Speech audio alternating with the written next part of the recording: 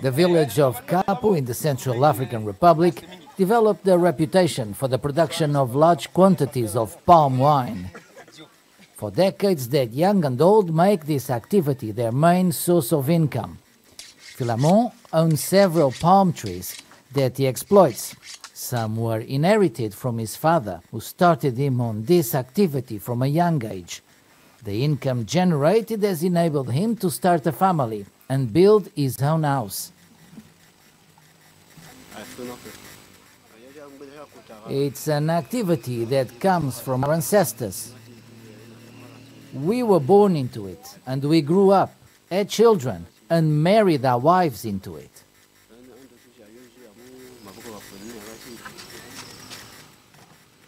This village is also a market for palm wine that is sold in the capital, Bangui.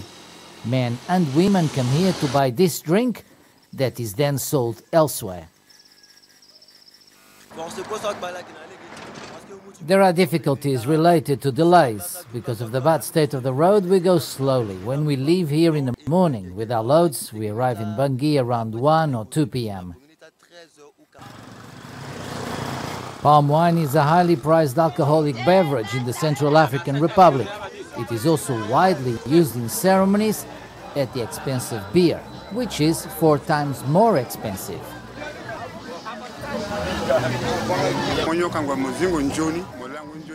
When you consume palm wine, you sleep and wake up without aches. That's the truth.